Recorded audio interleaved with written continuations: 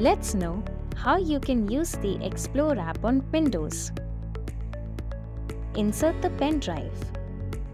Once you have installed the application, it will be visible on your desktop screens. Click on the Interactive Content from YOLO application. After opening, select your grade.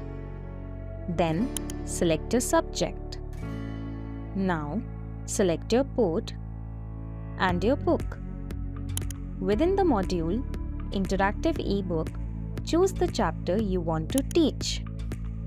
You can view variety of contents here like videos, key terms, quizzes,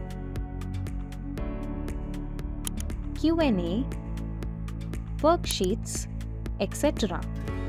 Similarly, you can also view other modules related to the subject here. Happy learning!